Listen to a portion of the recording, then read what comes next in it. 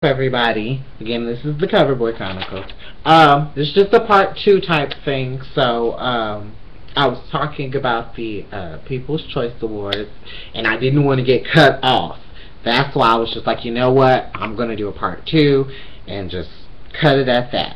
And I thought I was getting to the back page because I had more stuff I wanted to say, and there was more things that was done that night than just an hour's worth of work.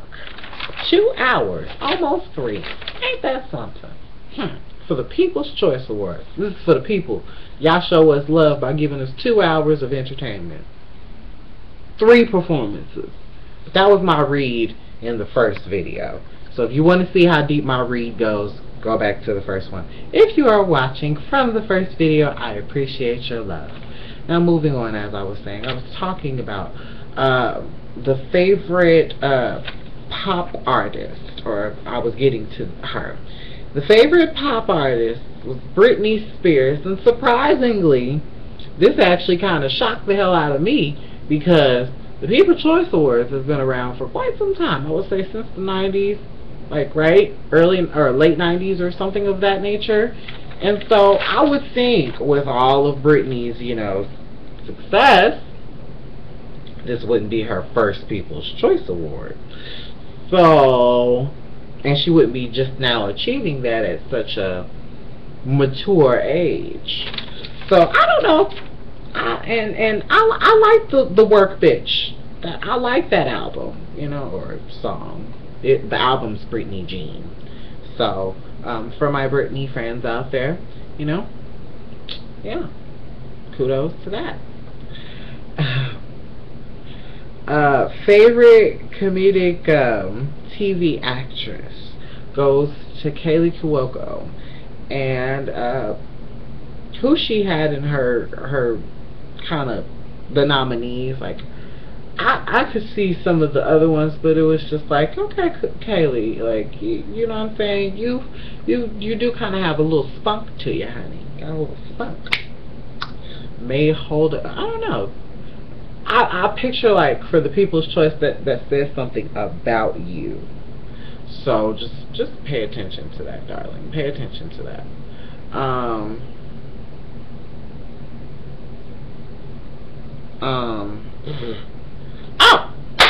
The most important thing that I wanted to read you guys about. So you know that, okay, for favorite dramatic TV actor, the entire list was gay.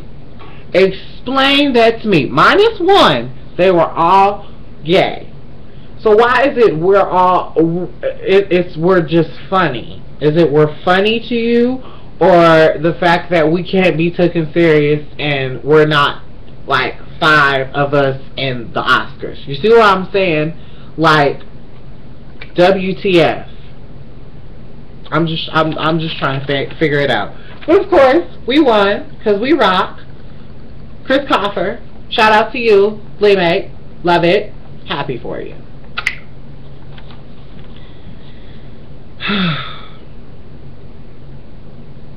My people, my people, my people. So, I had something to say about the favorite action movie star as well, Mr. 3-time winner Robert Downey Jr., or he won 3 wins that night. He had 3 wins for the movie, and I believe it was something else.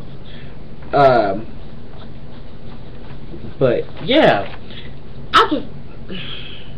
for me, Iron Man. Like, the movie, I like Don Cheadle's performance. I like Robert Downey Jr. and I like some of his movies too as well.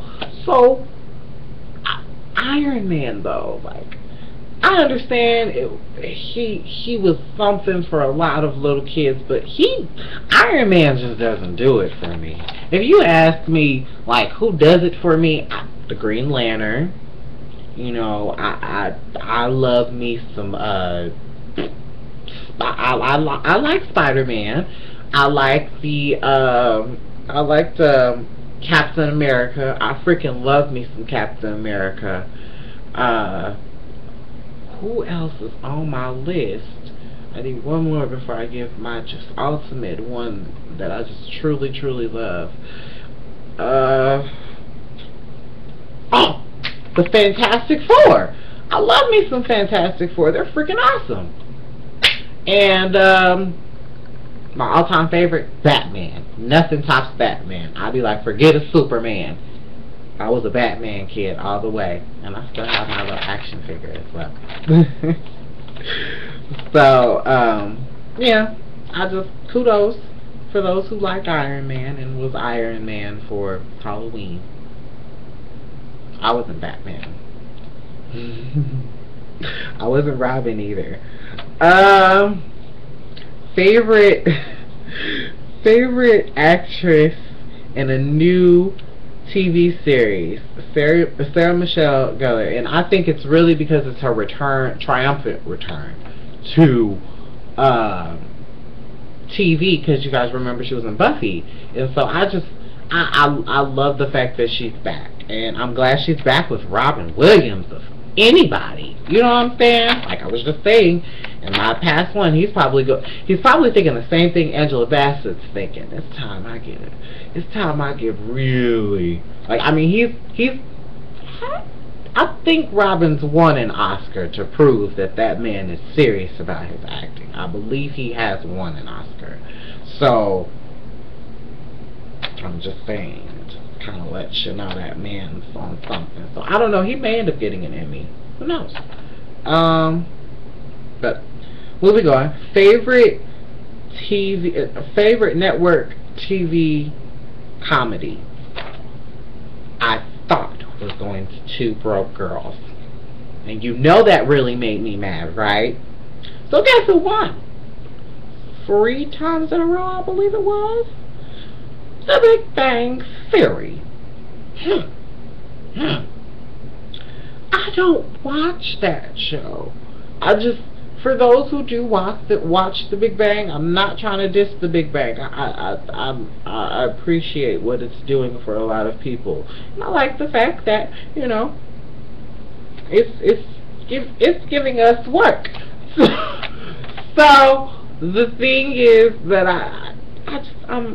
I'm a Two Broke Girls. I like the diner setting. I like it. So I'll just move on. Favorite late night talk show host is Stephen Colbert, which he was in with Jimmy Kimmel and Jimmy Fallon, and it's tough. So go ahead, Steve, get it. Get it. Now, I had something to say about the favorite humanitarian this year around, and the favorite humanitarian was very surprising, Jennifer Hudson. And this is how she got it. So she has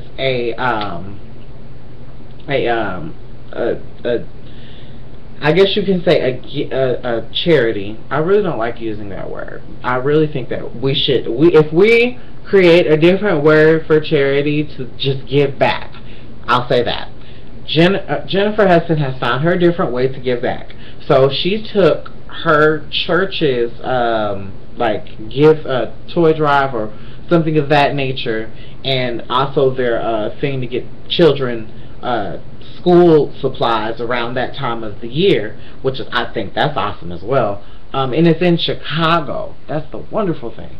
She took it from her church and kind of gave it a little bit more of a light and named it after her nephew. And may he rest in peace. I believe that that's a way to smile and keep people alive. And I applaud her for that. So I do think that is, even though it's surprising, it is, if you think about it, very much well deserved. And I say kudos to you and your sister for coming up with this wonderful idea to give back to the community of Chicago, because Lord knows they need the stars that are there, like Kanye West, you know, people who are positive role models in a way. I love that. So it's time for my top 5. Now, I kind of wanted to bring back some categories from my Fashion Police reviews when I normally give them. So since I'm not giving you guys a Fashion Police review, I'm just going to go ahead and just give you my top 5. And it's kind of like my must-see looks, or their must-see looks of the night. And I'm just going to nominate 5 women and 5 men, and so I'm bringing back categories. And for the ladies, it's the ladies in the spotlight.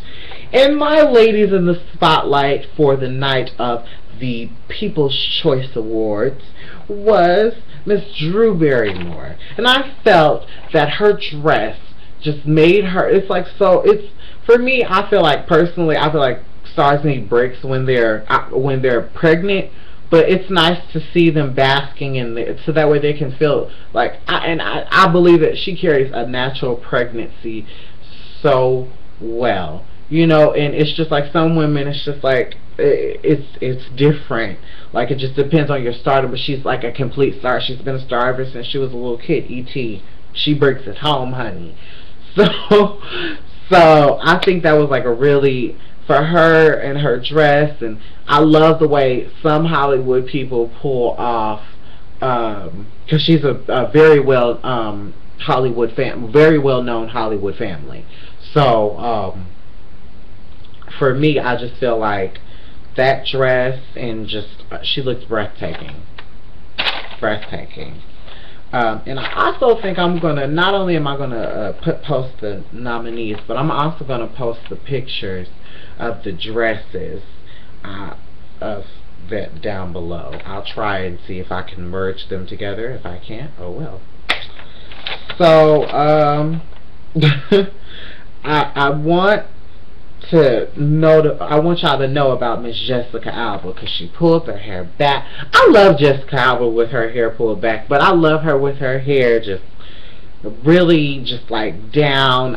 I love me some Jessica Alba. Like, she's freaking awesome, and I love her as an actress. For me, as an inspiring actor, I would love to work for her. I would, or not work for her, work with her. To be like, I don't know. If I was in a movie with Jessica Alba, what would she be? She'd probably be like my big sister. She'd probably be like my big sister. Real stuff. I can see that. But I loved her dress. It was a zip up, and it was with her hair pulled back. She was beautiful. She was very beautiful. My number 3 would have to be Donna Craig. I believe that's her name. She had on this, I believe, I want to say lace, but it was like, it wasn't like, it was like see-through material, and it blended in with her skin, and it had like burgundy or whatnot, and it was just, the design was awesome, and it was like a burgundy-ish color. So it went really well with her skin tone. It looked very fabulous. She looked grand. She looked stunning, like absolutely stunning, and I was so happy about that. And I was like, yes.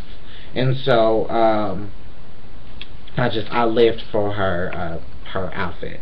And Sarah Michelle Gellar.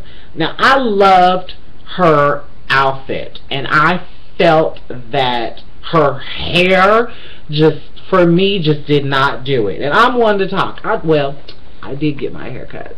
You know, you guys like it? You guys like my haircut? I don't know if you guys can see it. I moved back so you guys can see. But yeah.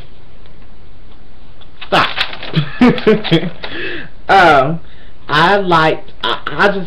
For her to have beautiful hair, especially when it's down. Oh my God, her hair is beautiful when it's down.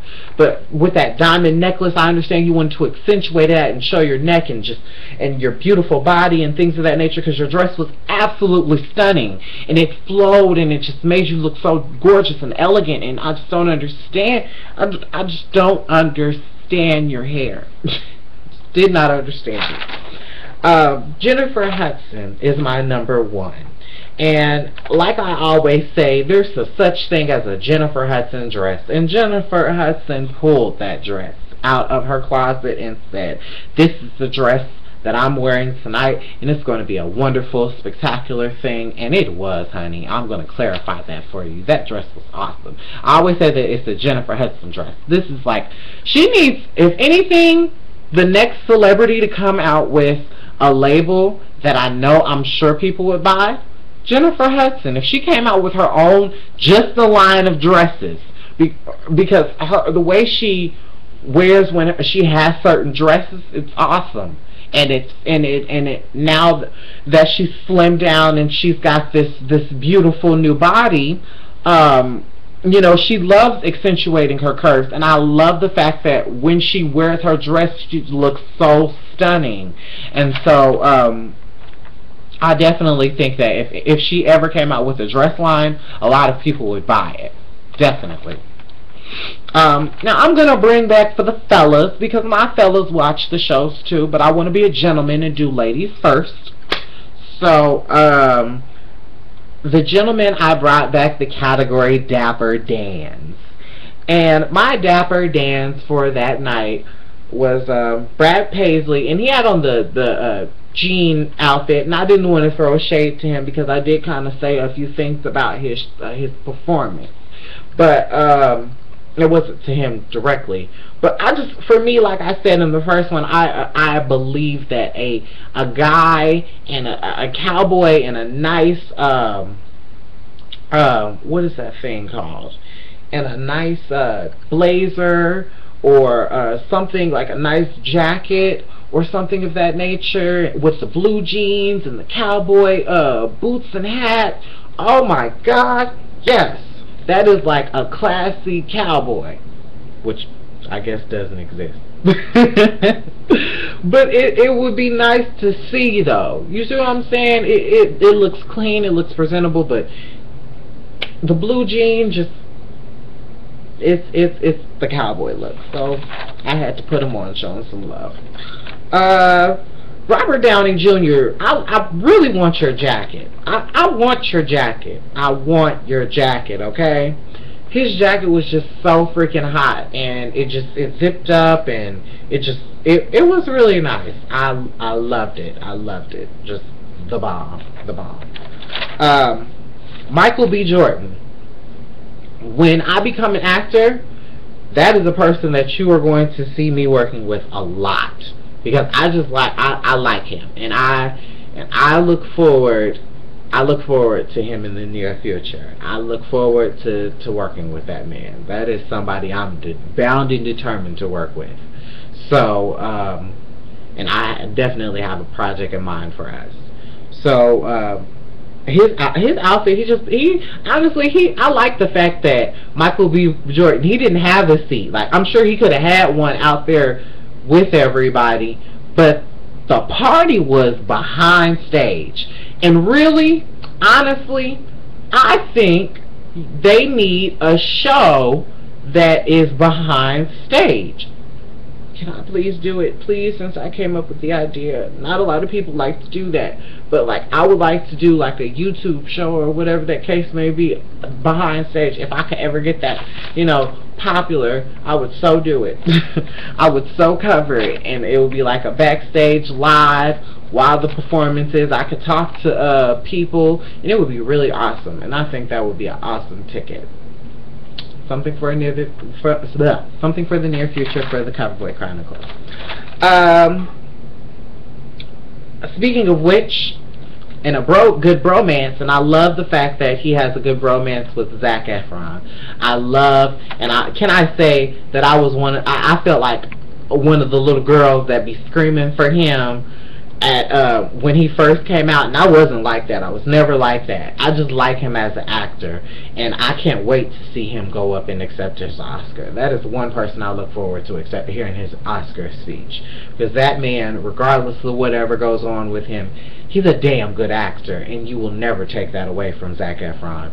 So it was just the fact that he was there, and he looked great, and he just looked awesome, and I'm really happy for Zac Efron. I'm just really happy for that man. But nobody that I was more happier than to see was Chris O'Donnell. Now, they've been asking, you know, who's your man crush? Who's your man crush? I have several different man crushes. If you guys want to know, if you guys want to get into the tea of my man crushes, I'm kind of obsessed with Chris O'Donnell. I really am. Like, to me, he's just so good looking. Like, he does the ruggedness, and then when he was young, when Chris O'Donnell was young, he did it for me. You want me to tell you how? Robin. Robin. Batman and Robin, baby. That's what did it for me. So, all I got to say now is tweet the show and let me know how outrageous I was on part 1 and part 2. I hope you guys really do like the show and get to know that 2014 is going to be a spectacular year for me. So, new cover lovers, CoverBoi Chronicles, my Facebook, my like page, my Twitter, my Instagram, and be sure to like, comment, and subscribe. And I'm gonna do that one more time. Like, comment, and subscribe. There we go, to the Spirit Soul Star, my YouTube channel. Okay? Alright, my loves. Have a great day.